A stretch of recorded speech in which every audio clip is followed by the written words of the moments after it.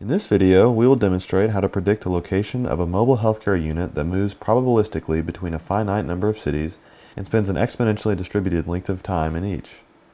The context for this problem is the Community Health Center of Lubbock, Texas, a nonprofit medical services provider for the underserved populations in Lubbock, Crosby, Lynn, and Garza counties. The mobile unit's very interesting situation. We've conducted in-depth community needs assessments in the communities to assess what the need for medical services out there. So, long story short, it varies. Just depending on the need of the community, as some of the mobile units will stay out there a couple of days. They can stay up there up to a week and just provide services. We'd really work on the consistency. We try to go out there on a weekly basis, if not definitely on a monthly rotation. This is our mobile dental unit. This mobile unit, we purchased it in 2008, and we go out to 5 counties surrounding the Lubbock County and provide primary dental care to the small rural communities.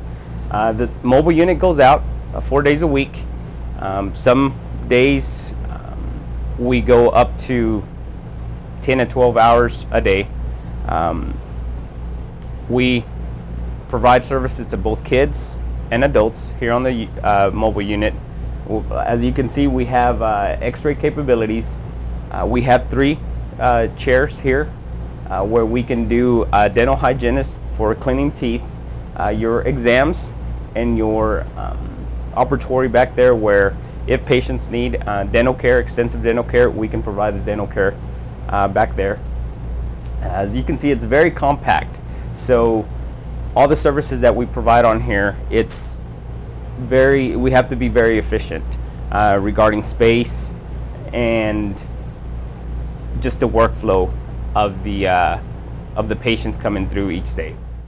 We're really trying to focus on the preventative health care, just because it'll limit the amount of emergency care that we need, which in turn limits the amount of patients going through the ER for unnecessary procedures that they don't need to be going.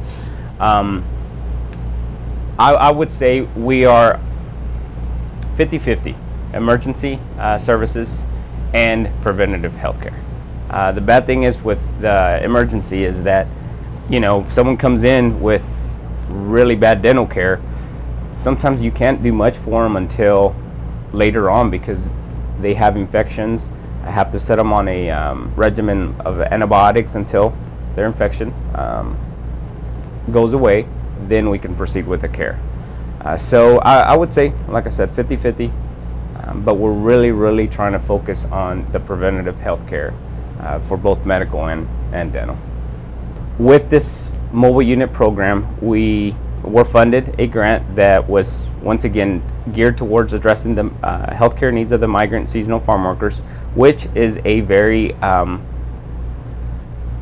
medically underserved population. The mobile healthcare unit travels between many cities throughout the entire state of Texas, and the Community Health Center of Lubbock would like to be able to predict when the healthcare unit will be in particular cities based upon past movements. Though the problem presented is representative of one in the mobile healthcare services industry, keep in mind that all data given in this video is fictitious and for illustrative purposes only.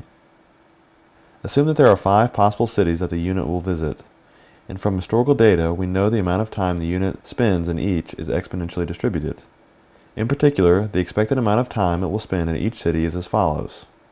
And when the unit moves from one city to the next, it probabilistically moves to one of the next 4 according to the Markov transition probabilities given as follows. Note that the assumption of one-step Markov transitions assumes that the movement of the unit is heavily base demand, while in reality it is determined by a schedule. Notwithstanding, assume that the assumptions presented in this problem hold and that travel time between cities is instantaneous. It follows that the problem is to determine the following. Given that the mobile healthcare unit just arrived in Laredo today, what is the probability it will be back in Lubbock 14 days from now?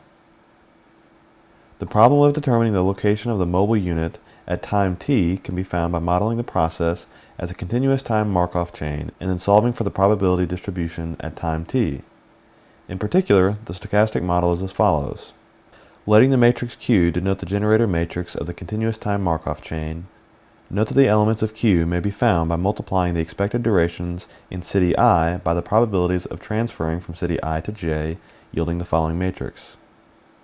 Note that negative 1 over 21 is the negative of the inverse of the expected time spent in city 2, and 1 over 0.37 is the product of the inverse of the expected time spent in city 3 and the probabilities of transitions from city 3 to 4.